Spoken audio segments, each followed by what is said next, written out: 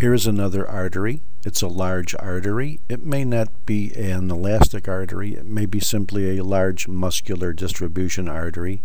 And please notice that on the luminal side, once again, you have a lot of foamy cells. Also notice that there are areas within the wall of this artery, like there and there and there, that are very intensely blue. Whenever you get something like this, often it does not cut very nicely and it crackles, because this is the classical appearance of calcium within tissue.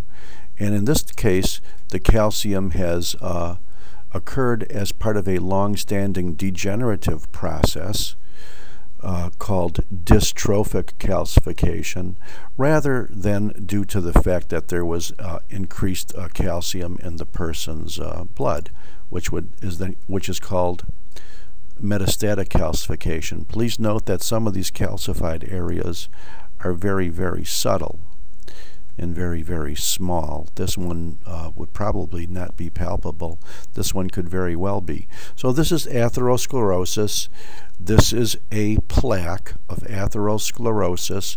And please note, in contrast to that last aorta that we saw, that just had very subtly discolored yellow streaky areas, a plaque is palpable, and you could actually feel the bumpiness on the lumen here, and you could actually feel the areas of calcification.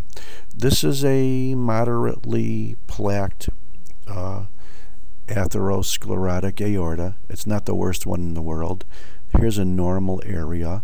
An area like this might well represent just fatty streaks, but these little bumpy, and if you felt them, calcified areas are actual atherosclerotic plaques. Thank you very much.